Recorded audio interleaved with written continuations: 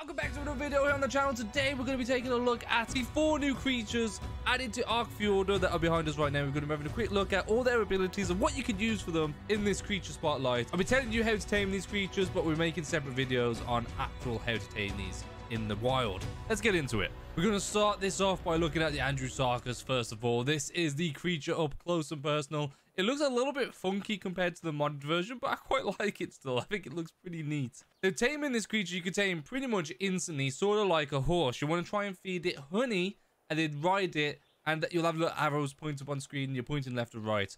Taming is pretty easy. It's a passive tame. Once you have tamed it, you can ride it without a saddle, which is pretty cool.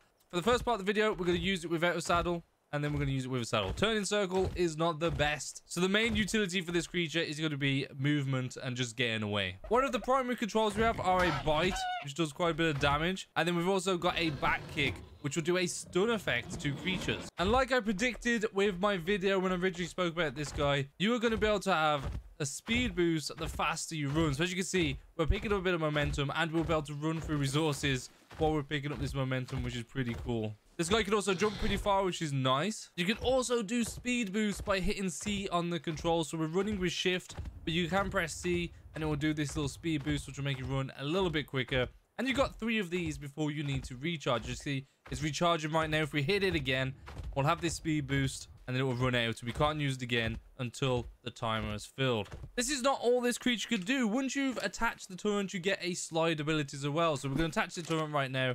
And this guy gets all armored up. It looks very cool. The minigun's on top. Now, you still have all the same abilities as before. When running at full speed, if you shift the camera behind you, you'll do a little slide. It's pretty cool. As you can see at the bottom, there is a cooldown for this, though. So basically, you could be running at full speed. All you got to do is turn the camera to the side or whatever, and you'll do this little cool little slide. It looks very awesome. And of course, once the turret's attached, you can press control on the keyboard, and it will turn into turret mode. But you can still use WADS to sort of move the main creature. But then your mouse is just moving this turret, which eventually you can shoot with the right click. And it uses advanced rifle bullets. It flies through them. It's insane. Stat-wise, it's level 150. It's got decent weight, just under 1,000 weight. Close to 5,000 health. Decent stamina. So overall, you can use this as a little weight guy, especially if you're carrying a bunch of ammo. Overall, the Andrewsarchus is a very cool addition to Ark Survival Evolved. The next creature I want to show you is Fenrir Wolf. I love this creature, just the look of it all and all that. It is essentially a dire wolf. There's no hiding this. It's essentially a dire wolf. And it has got a few cool little attacks. So we've got the left click, which is a normal bite that will do a decent amount of damage. You also have the right click, which will do this other bite. This bite will cause creatures to slow down and it will be more damage per second. For example, if we try it on these guys down here. There we go. We've froze that guy down, so he's moving really slow. It's pretty cool, and it's doing a little bit of damage over time. Very cool. This guy could also jump. Not as good as the Andrewsarchus, to be honest. It doesn't seem to jump as far, but it is quite a fast tame anyway. And then finally, you have a C mode. If you click C, you can see it changes. Does this little explode thing. You get some buffs down the bottom. As you see, we've got a little buff down the bottom. This is hardened mode. So you can see that we've got all this sort of spikes over us. This is hardened mode. It means you've got a little bit more defense, which is pretty cool. And as you press it again, we'll get rid of that and you're back to normal mode, which is your DPS, the damage per second, high damage per second. But if you're in damage per second and you go into defense mode, it will do this explosion, which will do damage around you as well, which is pretty cool. Now, this feature might be good if you're raiding. You're going to do some damage. Definitely reduce damage is pretty cool. But it is all reliant on stamina. So make sure you got enough stam on this guy if you want to use that mode. Stats-wise, overall, it's a pretty average tame. About the same sort of weight of Andrewsarchus. Stamina is the same and a bit less health. But as you can imagine, melee will be a lot stronger on this guy.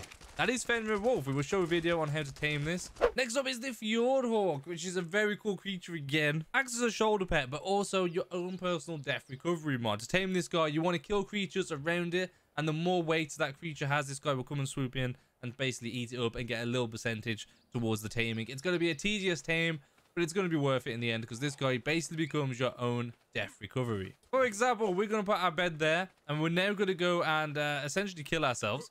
Let's fly over here. Here we go. These guys should be able to finish us off. Oh, there's a load here. Lovely.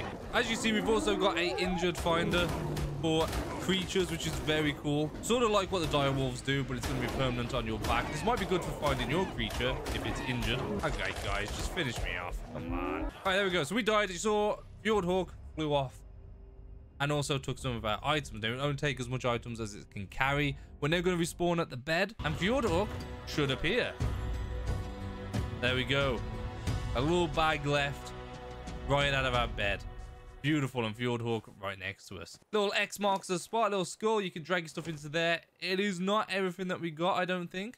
Or it might be, actually. It might have got everything, which is very cool because we were overweight. And that's pretty much the funness of this Fjordhawk. As you saw, you get a little damage notification to let you know how weak a creature is. You can also send this guy into battle like any other creature, and it will harvest that creature for you and get a good amount of meat from it.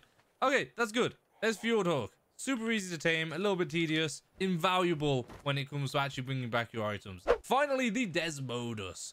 Probably the most scary one of the group, and maybe the best one. This is a giant bat. Flying speed is relatively slow in comparison to most creatures, but it does look amazing. Look at this guy. It's scary. To tame this guy, it's going to be like a bloodstalker. You want to fill your inventory with blood packs, and then you want to be able to get snatched up by this guy, and it will start eating the blood packs out of your inventory. And that's how you're going to tame this guy. You're going to fly like every other creature. You're going to press space or whatever it is on your controller or whatever. And that's how you're going to fly with this guy. This creature will produce this elixir, though, for 200 blood packs, which it will collect from eating creatures, which we'll talk about in a sec. It tastes salty and metallic, yet still strangely alluring to hungry creatures. It means it will attract creatures to you, from my understanding. We'll test that out in this video. So the controls on this guy are a little bit different from the other ones. It's a little bit more complex. You do have the quick left click attack, as you can see like this. But just a little bite, a little swipe. When maneuvering, you can hold down right click or your right trigger button, and it'll be able to go invisible, but this only works at night apparently. By just pressing the right click though, you can pick up creatures. And once the creatures are in your claws like this, you can hit the left click and you can start eating it up, which will give you blood packs. Not only can you get blood packs from attacking creatures, when you harvest the creatures, you are guaranteed to get spoiled meat, and extra blood packs. So as you can see, it's going to be pretty cool going around with this guy and just attacking stuff. There we go. We've got some extra blood packs. Very cool. It will heal this guy a little bit as well, which is very nice.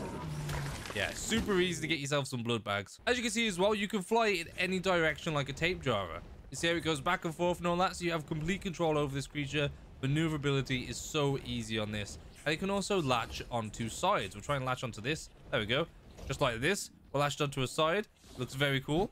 We could actually get weapons out on the back of this, which makes it amazing for trying to shoot creatures or knock out creatures, or maybe in PvP, you try and do some of that. When you are latched, though, you can go invisible in the day. So this is by holding right click down. You can go invisible.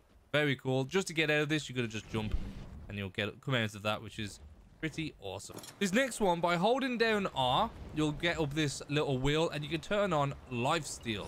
What this will do is, when you find yourself a creature that you can pick up or kill, for example, this dodo, as you can see, it's got little blood bag sign in the corner, and you're actually draining the life out of this. So instead of collecting the blood bags, you're actually healing your creature. And once it dies, you can't get any blood bags from it, which is pretty cool. It's a really good way to quickly try and get yourself healed up if you're running a bit low on health. And as you can see, just for eating all these, you get blood bags really quickly, which eventually you can craft into this. This guy is probably the most interesting creature out of all the new creatures. But the one thing that I did forget to mention, if you hold down left click, it will do a little scare pulse, which should scare away creatures, or at least show you where creatures are. As you can see, as the echo pulse goes away, you're seeing all these creatures, which is very cool. And they'll just keep pulsating. So at night time, this will be a really cool little thing, echo detect, where you can see where creatures are. If you hold down left click again and let go, you do it again. As you can see, these creatures will ping. Probably one of the best features of this guy, especially if you play PvP. The last thing I want to show you is at night, if you hold R down again, you can actually turn on night vision. Once you turn on night vision, obviously you get this really cool looking red glow, and it's sort of like a pulsation. Now when you're going around with the pulsing, you can see creatures highlighted, which is pretty cool. And again, you can just go and eat them up for some resources, some of those nice blood bags. And there we have it. These creatures are the new creatures that have been added to Ark Survival. We've gone through them all very quickly and their abilities. I'll make videos on all of these on the best way to tame them, so make sure to check out the channel for that. Subscribe for more if you enjoyed the video, and I'll see you in the next one. Have a fantastic day. Bye.